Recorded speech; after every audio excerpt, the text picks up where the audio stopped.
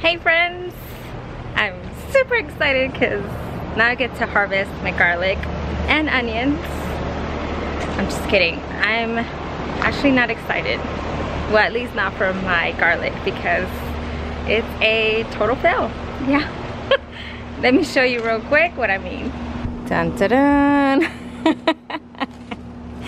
So remember I told you that I wanted to add some more nutrients to hopefully form the bulbs, and then this happened. So I think that was a terrible idea.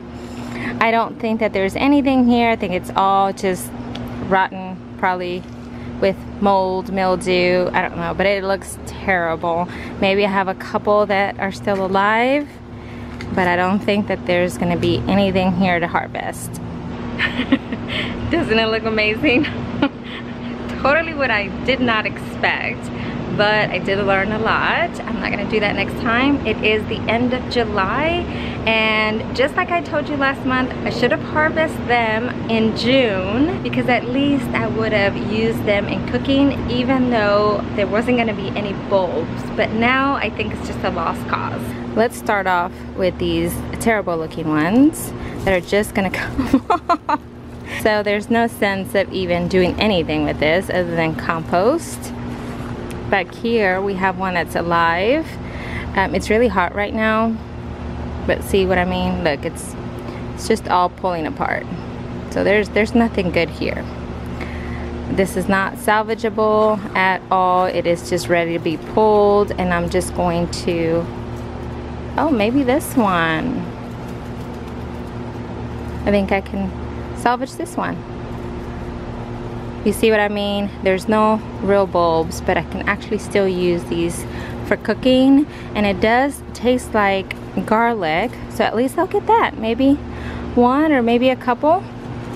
All these other ones are done. I should have pulled these a while ago. They're just falling apart. But you know what? This is my lesson learned. Got some weeds there. It smells delicious.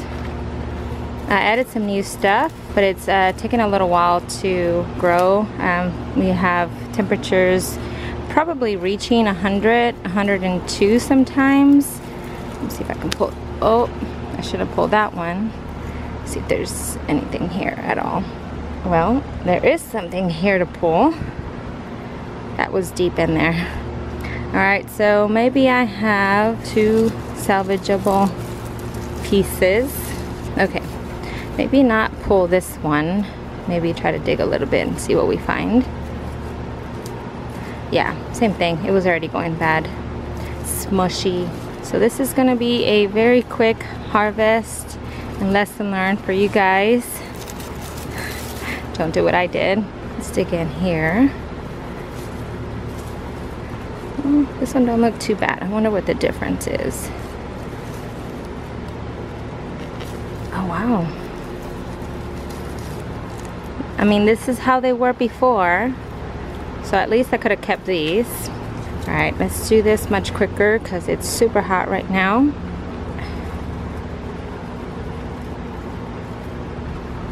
And all these are done. Well, this is what it is. Just a few garlic bottoms and the rest compost. Yeah, this is pretty sad. I've been doing some cleaning. You'll see that soon. The next thing is my onions. So the onions look a little bit better, but it is ready for me to add something else in here, so that's why I'm gonna harvest them, or at least most of them. One thing that I do know is I'm not gonna do the snapdragons with onions anymore because it wasn't a good idea.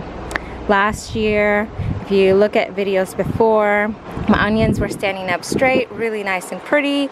Here you can't even tell that I have onions growing in here unless you really look deep. But if I don't pull them out now, see how they're dry at the top? They're gonna go bad. So I'm surprised that they're not bad, but this is the size that I have. This is actually pretty firm, so I don't think it's gone bad. This is my red onion. I didn't have too many here. This is a good size for me anyways. So all of these at the tops are pretty much done. We're taking them out. And some of these might be salvageable as well, but they look like the garlic has been here too long.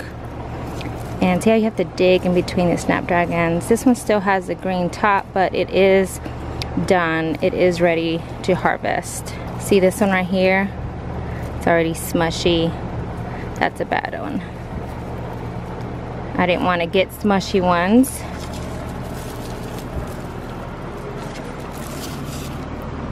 They're really here in between the snapdragons. You really can't see the onion. But all of these don't have tops. Actually really good. Thought they would be soft already. Get to keep some onions. Not bad. This one looks a little funky. They were not standing straight up, so I think that's why they have these weird shapes. All of these don't have any tops. So don't leave them this long like I did. So in case you do, you might keep some of your onions, but I wouldn't do it. Look at these sizes, they're little minis. I think they were shaded too much. There's only a couple that I noticed that still have good green tops. Like this one's a double or a twin. How neat is this? They're actually not bad at all.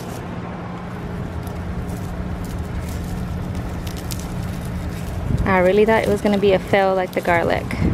Do you see any onion here? Yeah, there's quite a few onions in here in this crazy mess.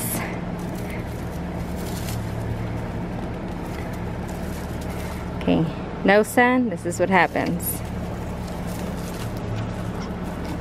Got some with weeds. This is the one that I thought was gonna be really big.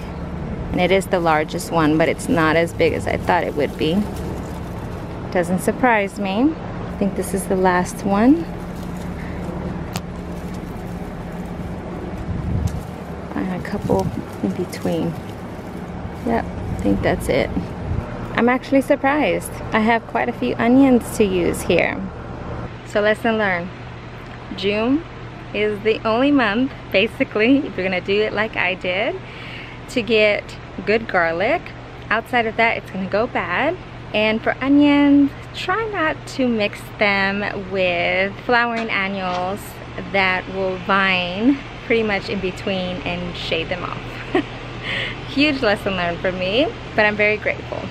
I'm grateful to share it, and whatever harvest that I have, I get to really enjoy it, and I'm actually really thankful for it, even though it didn't turn out the way I hoped it would be, but I know next year is going to be a better one.